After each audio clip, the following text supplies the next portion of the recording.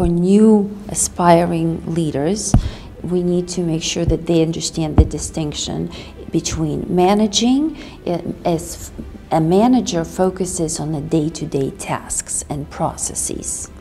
You manage tasks, you focus on the short-term goals. You do not have to be in the leading position to lead people. Right. I think that growth mindset is something very important, and what you're saying is even before becoming or getting into a leadership role, start thinking yourself, be aware and start thinking, preparing for those, and be aware of your communication skills and keep investing in yourself.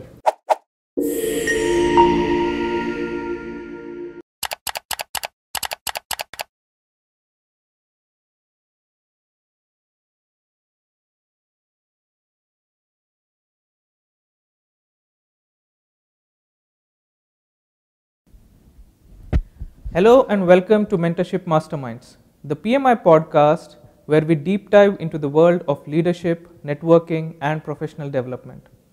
I'm your host Mahesh Deshpande, and I'm excited to bring another episode of Mentorship Masterminds where I'll be talking to an industry leader or a seasoned mentor and try to unravel the stories that have shaped them, the strategies that have helped them succeed, and learn few nuggets of wisdom from our masterminds. In today's episode, we are going to talk about unlocking your leadership potential. To talk to us about this topic, we have with us Gita Rader. Gita is a certified coach. She is a mentor with the PMI San Francisco Bay Area chapter, has been coaching and mentoring leaders in the tech industry, and is a friend. We know each other for more than 2 years now through the mentorship program. Gita, thank you for joining us on Mentorship Masterminds. It's a pleasure to have you today. Thank you for inviting me and having me here. So, Gita, today we are going to talk about leadership and how do our next generation leaders who are the audience for this podcast embark on their journey for leadership. Before we talk about leadership, our audience would like to know more about you, about your story. If you could talk about your journey and what made you pivot into career coaching, into leadership coaching for tech professionals. Absolutely. It's a pleasure to be here. It's a pleasure to be part of the PMI chapter for several years now. Great opportunities and connections that it provided for me personally and professionally. I'm happy to share my story. I am coach, as you mentioned, leadership development coach and executive coach, specializing in tech industry. And I help emerging leaders and mid-level managers transform into confident and influential leaders. I transitioned to this role approximately 3 years ago after almost 20-year career in software development. I'm a certified project manager, PMP certified project manager, and I started my career almost 20 years plus 20 years ago from quality assurance tester, and then senior business analyst, and then moved up to management of global virtual teams. My specialty was HR outsourcing systems for Fortune 500 companies, and for the past 8 to 10 years of my career in the software development, I was leading global virtual teams, large implementations, specializing in testing, release management. Toward the end of that chapter of my life, I wanted to reassess my next career step. I worked for almost 20 years for the same company, so there were not too many shifts and moves in my career. And I was thinking, what should I do for my next stage of my career? And I understood that my passion lies with people more than technology. I wanted to help people, develop people, build their successful career, become successful leaders in the tech industry, And I decided to transition and got my certification in executive coaching, integral coaching, and combined together with my experience and expertise. Now I work with leaders in tech and help them move from individual contributor to their first leadership roles, and then move to the mid-level leadership roles, evolve as leaders. It's also important for me to mentor, not to only work with them, part of my practice, coaching and consulting. Mentorship is a way for me to give back to new grads, new leaders, immigrants and minority groups that need help in those crucial moments. I remember when I started my career, we were just chatting about it. I was a new immigrant in the United States. English was my second language. I'm a first generation college graduate in my family. And even though I had a lot of support in my family, I did not have role models in my family who climbed the corporate ladder, who could help me with an advice how to navigate career and build a career path, successful career path. And I have done it, I went through that, but there were a lot of obstacles and hurdles. The only advice that my parents gave me, and unfortunately it didn't work well, was work very hard and the work will speak for itself, which is the worst advice ever. They tried. It was a positive for their perspective. And the second advice was your manager will take care of you if you do hard work. So it worked for a while, but then it stopped. I think it worked in one era, it doesn't work exactly anymore today. So they tried to help me, and I have done exactly that for the first probably 5-6 years of my career, and I worked really hard. But when I understood that I was passed over promotions multiple times, and my peers who I started together, they got promotion, advanced their careers, and I still stayed in similar roles, I understood that the formula does not work, that something needs to change, and that's when I went on pursuit of understanding, so how do you build a professional career in the corporation? How do you climb the corporate ladder? So with years of experience and many mistakes, I want to contribute back, and I mentor a lot through the PMI chapter and also personally within my community. So this is how we met, and it's an honor to be here. I'm glad you shared your story. I could totally relate to it when you said English is not your first language. For me, English is my fourth language. Oh, it's my third. So we're going to say it's my third. Yeah. So, and also about mentorship, you are one of the most popular mentors in the PMI San Francisco Bay Area chapter's mentorship program. The feedback that we receive from your mentees about you has been so positive, and the impact that you're having on the mentees is remarkable.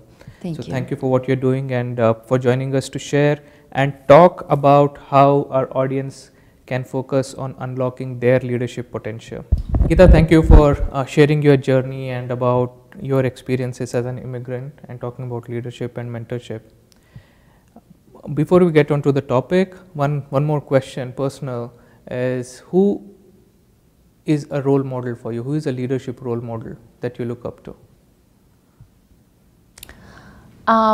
So on a personal level, in my career, I had several, depending on the skills that I wanted to develop within myself. I had my first manager. He had amazing communication skills, and he gave me an example of how I wanted to be and skills that I was lacking and what I need to develop. I had a very good mentor for project management, at my later stage of the career, and he told me how to manage projects. So we work very closely. In general, I tend to seek mentors in a specific area or skill that I need to develop. But if you're looking at the public figures, famous people, I mean, I enjoy following Elon Musk because he's a very strategic as well as operational leader, hands-on leader. That combination of qualities always attracts me because people either one strong area or another. Inspirational speakers, right? So Steve Jobs, he could inspire both customers and employees with his new visions, and his reveals of new products was an awe experience for everyone. So the richness of the language and how he inspired people, that absolutely inspires me to be at least closer to that level of skill. But so the trick for me, what I learned in my journey is whatever goal, whatever skill I need to develop, I will look for people who are good at it, and I will just observe if they're public figures, and I observe the qualities and the attributes and the techniques that they're using, or I'll find a mentor in that area and literally speak and develop relationship to ask questions and to get that guidance. That's powerful.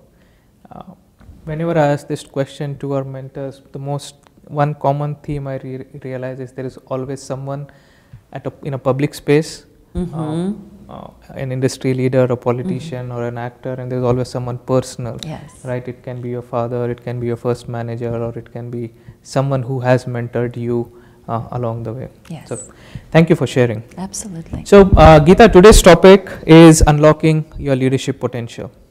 So, this podcast, when we started with a focus on our next generation leaders who are trying to move up the career ladder, trying to move up into leadership roles. So, the topics that we have decided and have been discussing with our mentors, with industry leaders on the podcast have been on those lines. So, when it comes to leadership, unlocking your leadership potential, the way I envision doing this and the questions which I'm going to ask, we want to divide it into three parts. Where the first one I want to focus on aspiring leaders, people who are say engineers or teachers who are trying to move into leadership role, who may be subject matter experts but still haven't been in a leadership role or do not have today have that capacity to be in that leadership role, but they aspire to it. The second category is about those who have already landed into a leadership role and are trying to figure it out. And the third part of this podcast is where I want to touch about few nuggets of leadership skills and capabilities and so forth. Okay. So Gita, today's topic is about unlocking leadership potential, and the way we want to go about it is I want to divide it into three parts. Part one is where we want to talk about aspiring leaders. People who may be subject matter experts, engineers who are trying to get into leadership roles but have not reached there and are aspire to go there. The second part is about people who have already landed up in leadership role and are trying to work things out and see if we figure out how to move up and manage down and so forth. And the third pillar is where I want to talk about leadership nuances, skills, capabilities that are needed. Are we okay with that? Absolutely. Okay, so let's get on with it. First part on aspiring leaders, right? Before we even dig into the skills and capabilities, there is one question that always comes up about leaders versus managers, right? And this may sound as a bookish question, but I think it helps to clarify, and I would like to hear your perspective on manager versus leaders. Absolutely. So yes, unfortunately it used interchangeably too much, but for new aspiring leaders, we need to make sure that they understand the distinction between managing. As a manager focuses on the day-to-day tasks and processes. You manage tasks. You focus on the short-term goals. You maintain status quo. You focus on efficiency and how effective you execute the task that in front of you. That's managing, and it's a lot of skills. It's the management skills. You have to be experienced and expert in that. And then there is a leading. Leaders, they lead people. That's the focus already on people. How do you inspire? How do you motivate? How do you empower people to reach the goals? And the goals are long-term goals. Vision for the organizations, long-term vision, long-term goals, aligning the goals of the team with the organizational goals, and then inspiring, communicating those goals and vision to inspire and empower people to reach that potential, to reach that outcome. So leadership encompasses both management as well as leading, managing and leading. So excellent leaders, they combine both skills in addition to some qualities that you like executive presence and other things that you need to combine in the same formula. But there is definitely a distinct quality to managing and leading. Okay, that's powerful. So it's managing plus something more, right? Plus your people side of it. Yes, people skills. People skills, okay. Yes. So for those who are in this position today, who are trying to gain some leadership skills, what is your advice on what are some of the strategies or tactics they can employ to make themselves visible or to start subconsciously preparing for a leadership role and move towards the journey of becoming a manager or a leader? Yes, yes. There's a lot you can do. You do not have to be in the leading position to lead people. Right. And if you are interested to step into the leadership journey, which starts long time before you become a leader, there are many things that you can initiate in your career. First of all, you have to communicate to people that you're interested in that position, in that journey, because a lot of people trying to get there in silence, in silo, and then they're surprised when the opportunities are not given, are not there. You have to communicate that you're interested to become a leader. So the management, the upper management, your peers are aware of that. Then you have to adopt a growth mindset, which means you are stepping into a journey of continuous improvement. You have to continuously learn and improve your skills, and it never stops. Even when you become the leader, you learn, you seek feedback, and you improve more, and you always explore new ways, perspectives, and best practices. Whether it's by you learning through experience, whether you're learning through formal channels like getting certifications and education in certain area. So growth mindset, always to pursue new knowledge, new experiences. And then you have to become proactive and engaging in actual work. So it's not only doing your work and going home, achieving your results and be done. You have to engage in the company with your team, to collaborate together, to work, volunteer, or ask to work on cross-functional projects and team. Stay curious on what other roles and what other functions are working on and what are their obstacles, priorities. So constantly engage. And while you're engaging, you are networking within and outside of your organization, which is a critical step in building your leadership journey. Leadership success. You build alliances, you build deep relationships with people, you offer help, because it takes years until you get to the point where you are in the project and you need to pick up a phone and ask for help. Or you need to pick up a phone and ask for a favor. So this is years of developing strong relationships, strong alliances. You need to learn organizational structure, values. You understand the politics within your organization, who are the main decision maker, who do you need to build strong, again, relationship and alliances, and being a team player, collaborator. Be a solution-minded person. So you don't only look for problems, you always bring solutions to the table. Not necessarily they're going to be implemented, but at least you're going to be perceived as a person that tries to solve problem and not only find the problems. So those are the things. I mean, you need to invest in your skills, right? So communication skills. Always to invest in your practice, learn, take classes, invest in your education, take certification like the PMP certification, so people see that you are serious about your career. You take it seriously and then you show by example others. So those are the steps that you can take proactively to step on that leadership journey. And when you achieve those goals, you set clear goals, you measure your progress, you achieve and celebrate success, that's what shows people that you are serious about your career.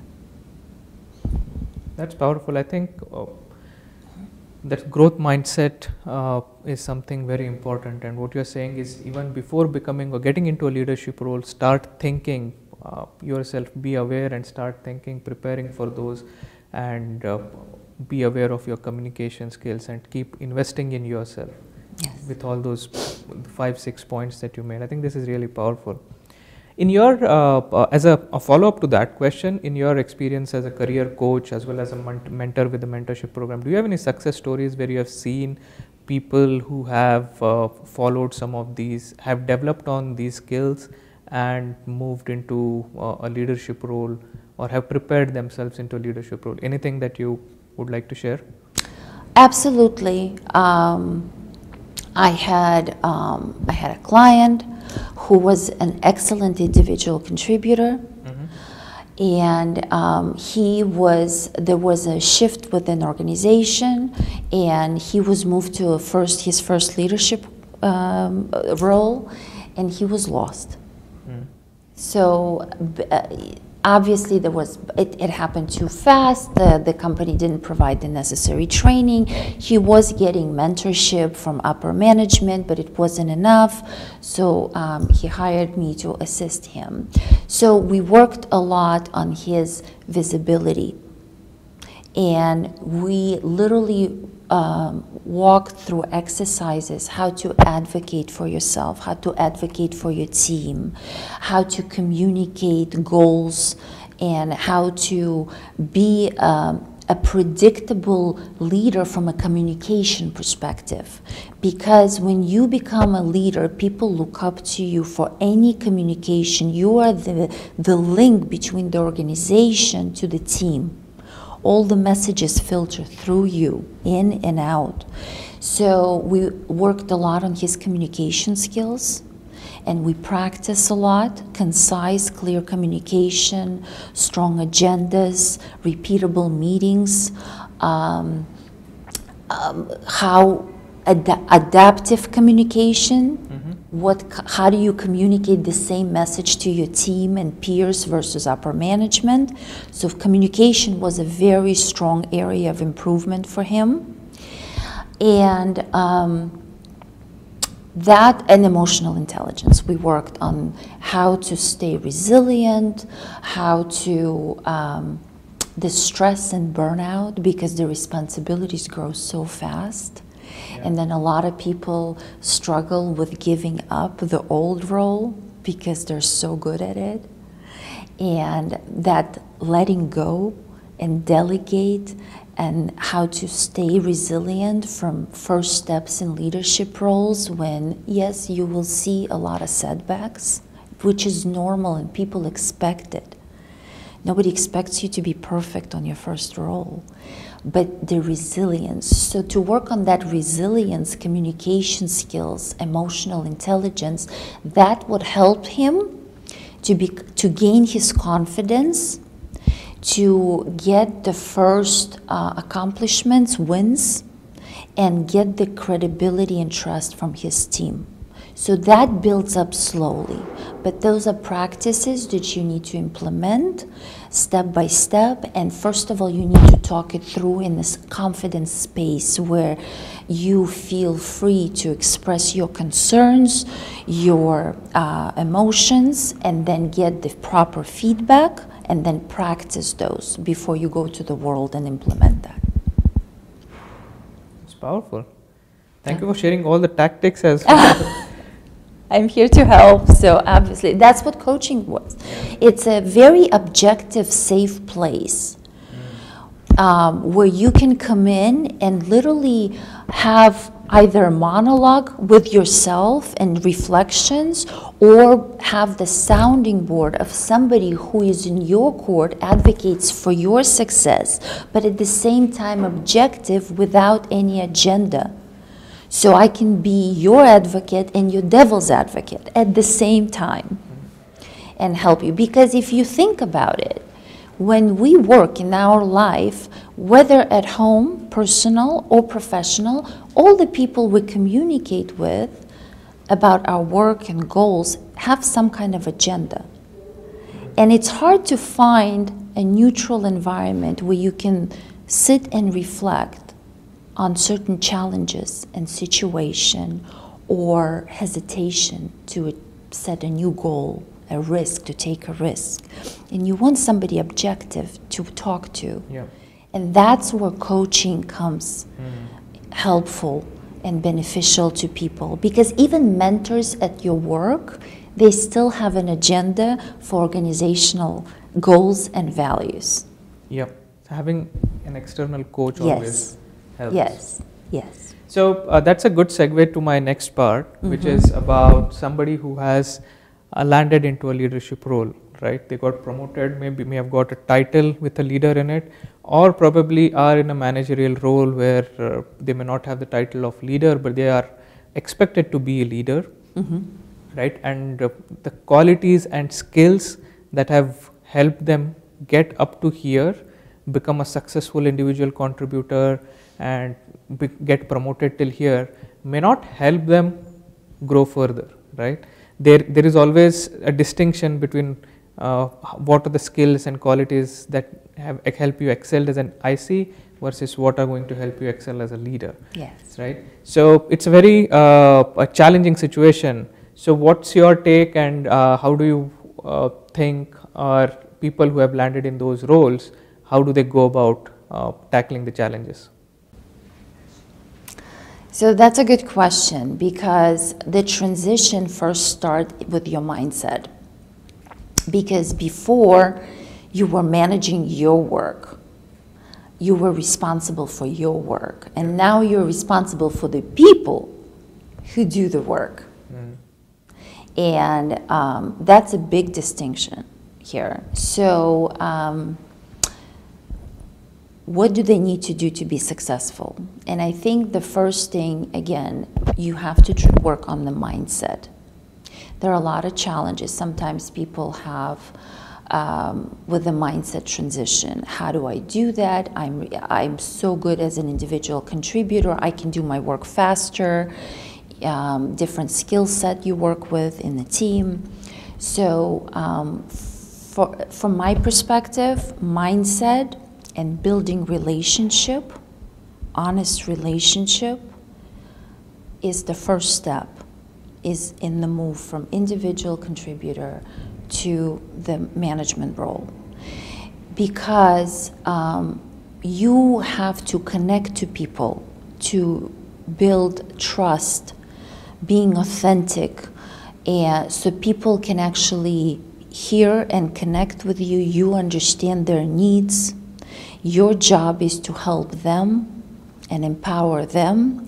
So clear communication skills, work on your communication skills, and initially to start working on building connection with your team members, which is regular one-on-one, team meetings, regular updates, what's happening in the company, what's happening within our project, what are the top priorities, celebrate successes, connection, touch points.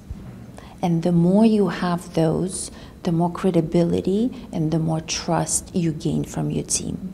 Also, it's very important that you have a results-oriented mindset, which means you add value.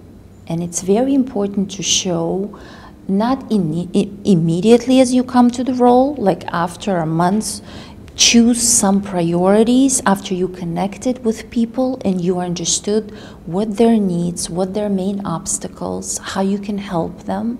Choose first 2-3 priorities that are more or less not complex and do it. Set the goals, monitor your progress, and celebrate the success. Ask for help. Because if people see that you bring value to the team, that you are a results-oriented person, then the credibility is built naturally. And then you connect to people and they start trusting you more and you have more influence within your team. So mindset and relationship is critical. Communication skills, improving your communication skills, it's critical in the first stage. Thank you for sharing that, Gita. You touched base upon credibility, building credibility, and having that confidence and all the tactics that you mentioned. I think those are powerful, which our audience would appreciate, which you went down in detail. A follow-up to that is building credibility and confidence is important. At the same time, it's also now you have to manage up and manage down, right? It's not just about managing your team, but also about managing, being accountable to the leadership above you who expect something, some results out of you. So you talked about being result oriented as well as being over communicative to the team, right? But do you want to talk more or deep dive more on how to manage expectations with managing up as well as managing down? Yes, you always in your career have to focus on how to manage up, which sometimes I hear, especially during our mentorship program, it's a new concept to people. And everybody thinks that they have to, once they become a manager, they have to manage down their team. But you always have to manage up, even if you're not a manager.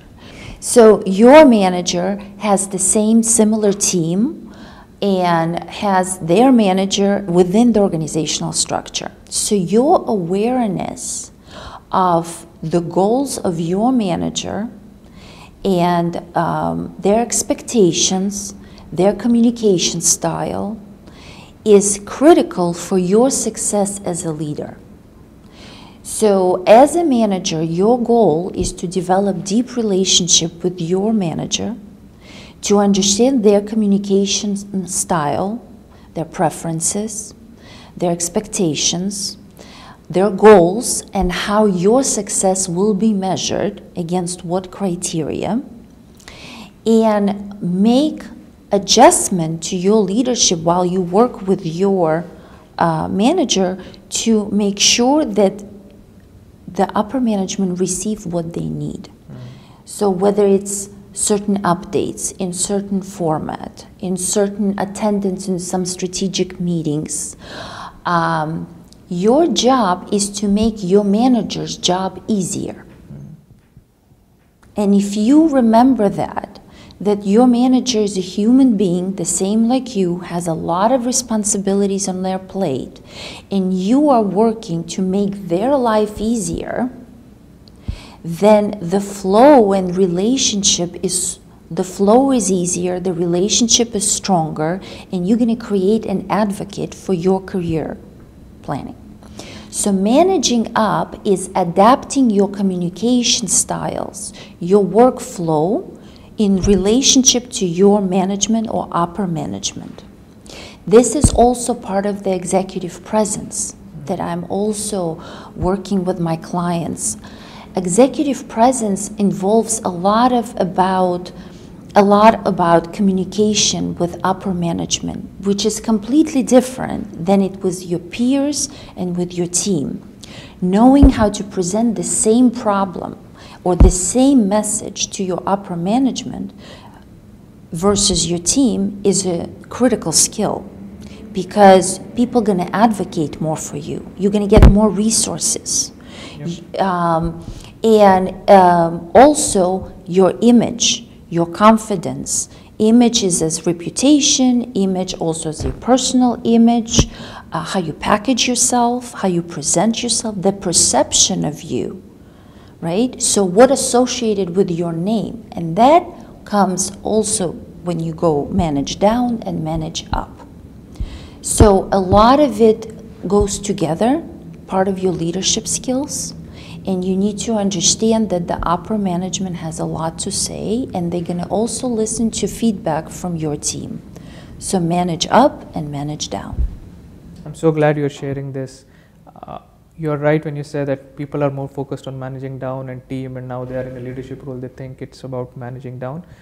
But managing that executive presence that you touched upon, I think that is also critical, and our viewers will truly appreciate what you just said.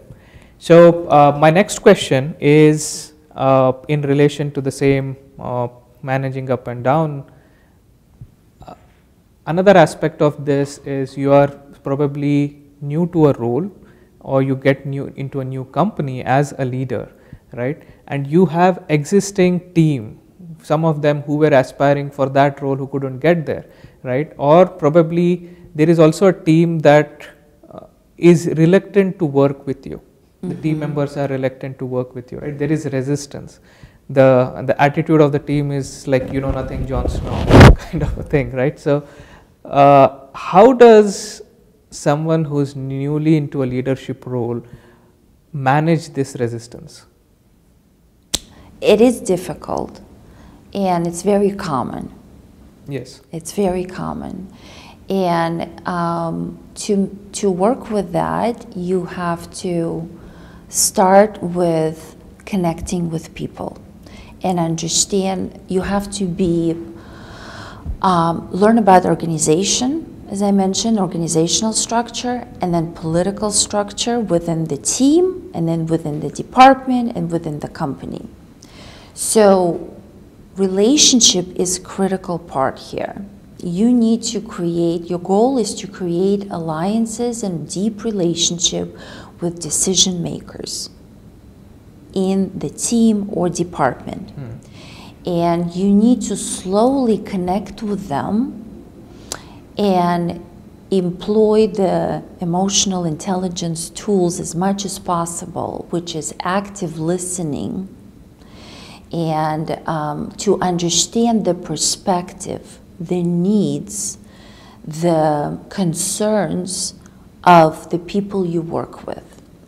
And if you develop deep relationship by understanding the key decision makers' concerns and needs, and you help them achieve what they need. So as I mentioned, result-oriented. So 2-3 wins, small things that you can do to make sure to show, to gain credibility and gain trust that you're on the same page with them. And you develop that trust a little bit, step by step. So they see that you're result-oriented, you're listening, you're actively listening, you're managing your emotions, you are self-aware, and you understand their perspectives, their emotions. You slowly will start gain respect and small wins. And if you gain respect of those key players, key decision makers, and develop alliances with stakeholders, decision makers, then the word will spread. It takes time, but you have to have emotional skills, strength, resilience to deal with that, because it's draining, it is hard. And you need to be very self-aware, understand your triggers, understand your emotions, understand your patterns of behaviors, like how do you behave in certain situations, so you can control it and react in the correct way and open mind to others, people, emotions, and perception and perspectives. Thank you for sharing that. It's work, yes, but it's a lot of practice. Yeah. You need to learn and practice. The more mentees that I talk to in part of mentorship program, this is one of the frequent questions that I get. So thank you for sharing that. So let's move to our last part of the podcast, where we want to talk about our leadership traits, right? And you talked about decision making, you mentioned about emotional intelligence, you spoke about cultural awareness. So let's, if we can spend a few minutes on these topics. As a leader, how do I work on my emotional intelligence? Like, do you have any piece of advice? Let's start with emotional intelligence. Yes. I think that's the most important thing, because emotional intelligence is about elevating self-awareness. It's getting to know yourself, controlling your emotions, understanding your emotions first, naming them, understanding your triggers and behavioral patterns. How do you react if certain emotion and a trigger comes in? Self-awareness. And then also understanding emotions and behavioral patterns and triggers of others. Reading the room, reading the situation, understanding when somebody is triggered and how do you handle that. That's emotional intelligence, and it's critical skill for successful leaders. How do you develop that? So the way I try to work with my clients on that is, the first habit that you have to have is, and develop consistent habit, is reflection and journaling, self-reflections and journaling. And what I recommend every person is, at the end of the day, work day, spend 15 to 30 minutes journaling self-reflections. How did your day go? What were your wins? What were your challenges? What were your difficult conversations? How do you think you handled them? What would you do differently next time? How do you think the other person's perspective was on that conversation? What the assumptions that you made and the assumptions of other person? So deeply reflect on the situation that happened throughout the day, and every day it will be different. Maybe you had a difficult meeting or difficult conversation, or you had an email that you didn't know how to approach and it took you an hour to write it. So reflect on that. And honestly, I can guarantee you, in 2 weeks of doing it daily, you will understand yourself and your behavioral patterns so much better and in depth, that you can already understand that certain situation might trigger you, and how will you react, and you will be in control. You can actually step out and take a deep breath and change the pattern of the behavior, because you'll understand that you are in control, instead of letting the situation carry you through the emotion, the situation carry you emotions through. So that reflections and journaling, definitely. Then we work on your conflict resolution skills. Definitely important. How to deal with different types of conflicts, how to conduct difficult conversations.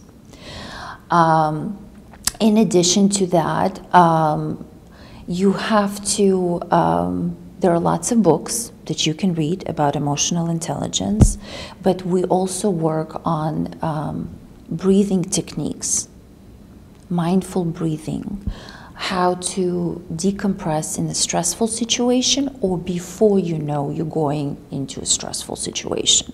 So it's a practice. So breathing techniques, how to stay present,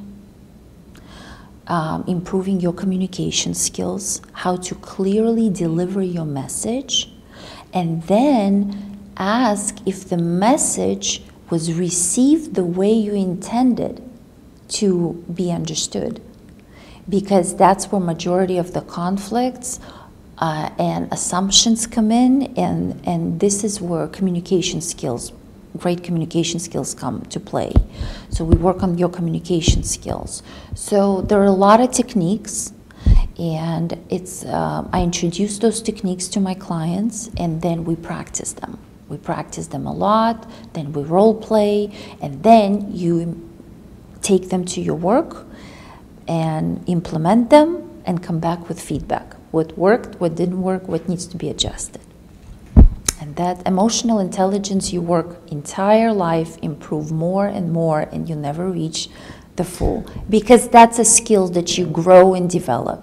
But the main goal is to increase self-awareness, to get to know yourself, so you get control over your emotions and your behavioral patterns. And then you also learn how to read the room and how to read others. I'm so glad we are doing this podcast. I'm learning so much from you. I'm glad. The second question on leadership skills is about decision making. Okay. As a leader, you are expected to make decisions.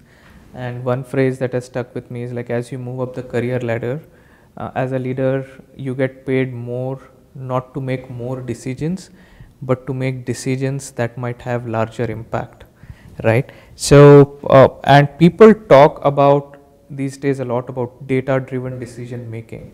Like I see so many resumes which says I am a data-driven decision maker. So I want you to touch base on that. Like talk about decision making, the importance of that, and like what does this data-driven decision making? If you want to touch base on that part as well, if you could highlight some pieces of nuggets from your experience. I think decision making is a critical skill. Yep. Regardless if you're a leader or not. And I think it's a skill that you learn. A lot of people are afraid to make a decision because they didn't have enough practice of making the decisions. And the more you practice that, and you start from simple decisions, when you have two options, which one is better? And then you implement decision making every day and as often as you can, and you become better and better at that. But the skill is to make sure that you understand all the facts are in front of you, and you understand the goals, organizational goals, team goals, project goals, and you need to make a decision while analyzing the risks, taking into account uncertainties, consulting the proper experts, allowing them to talk so you don't have to make the decisions, all of them by yourself, and then making the decision. And some of the misconceptions are that you're always good at decision making. It's not. It's not true. Leaders make a lot of mistakes. And the more you make mistakes, the better you become in decision making. You just correct yourself faster. So you have to become resilient and learn how to deal with setbacks, because there are no failures. There are lessons learned. And this is as I explained, the framework for decision making. And you're going to make mistakes, and people expect you to make mistakes because we're human and it's normal. But then when you evaluate those mistakes and you create lessons learned, then you gain the experience. So next time you will make a different decision in a similar situation. You'll consult different experts, or you'll account more risks that you didn't think of them before. That's how you gain experience. So instead of shying away from decision making, from responsibility and accountability as a leader, you need to be in the mindset, forward-thinking mindset, and take that ownership. And yes, sometimes a lot on the line. So consult more people, get more expert, and make the decision, but at the same time create contingencies and reevaluate the situation, change the decision fix the situation with lessons learned. You're already going to be in a better spot with more experience and lessons learned than you were yesterday. That's my approach to decision making. I can keep talking to you for hours. I really like this conversation.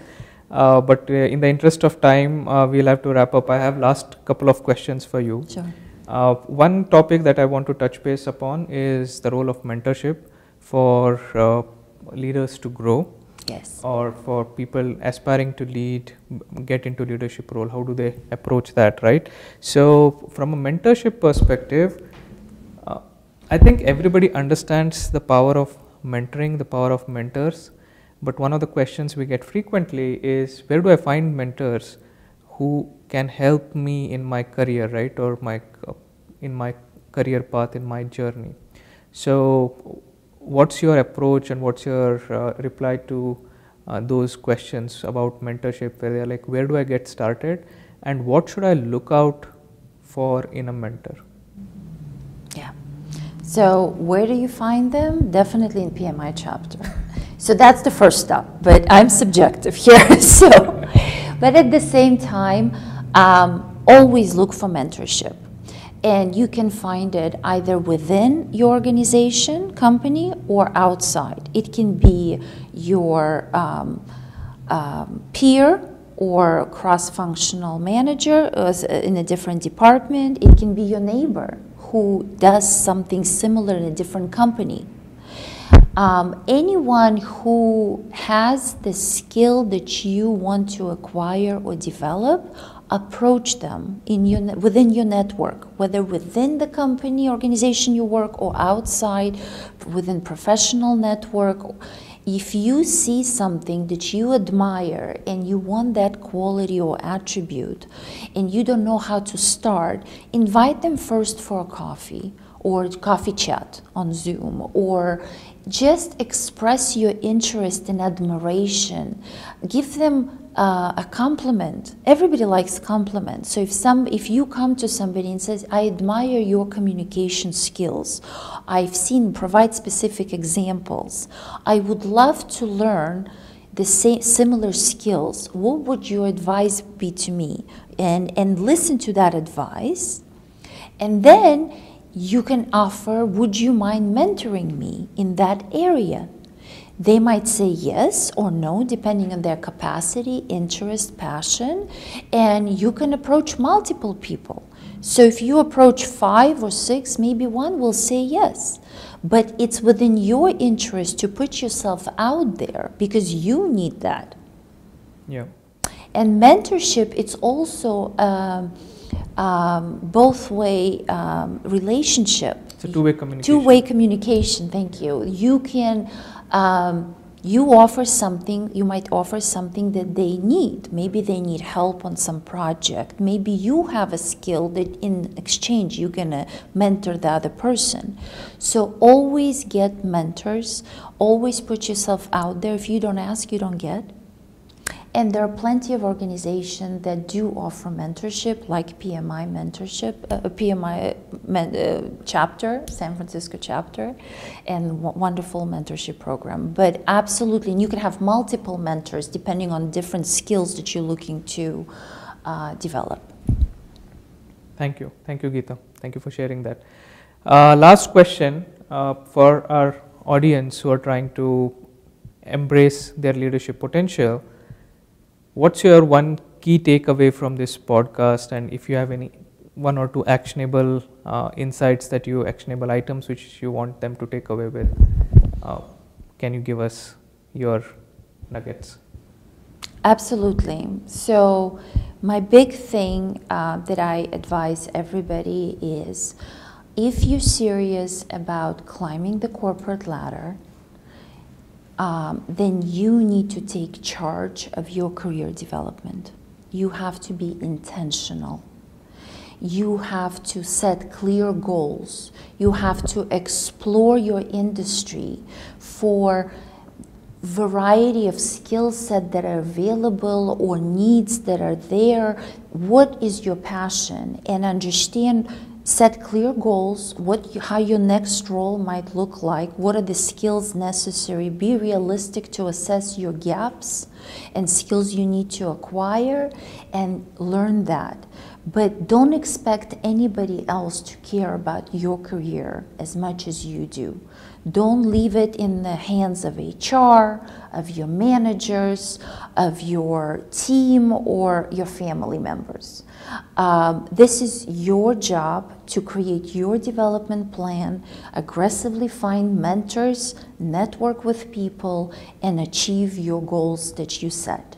So really take it seriously. So that's my main advice to everyone around. Immerse yourself in learning and continued growth. There are so many resources available. I mean, you can read so many books, leadership books from John Maxwell and Simon Sinek, Emotional Intelligence, Brené Brown, wonderful books. Listen to podcasts about leadership podcasts, and I think there's a Management Tools podcast, very good. There's a lot of platforms that are available continuously to take classes and increase your expertise. Take certification with PMI. LinkedIn Learning offers so many courses, Coursera. And just step into the journey of growth and curiosity and improvement, professional and personal growth. And that will show the world that you're serious about your career development, and you will see tangible results in your career. That's what I recommend to my... Gita, thank you so much. Our audience, I'm sure, truly appreciate whatever you have shared. I have learned a lot, and if you are available, I would like to have a follow-up in second season. I have so many more topics to discuss with you. But thank you so much for joining on this episode of Mentorship Masterminds. Thank you so much for having me here. Thank you.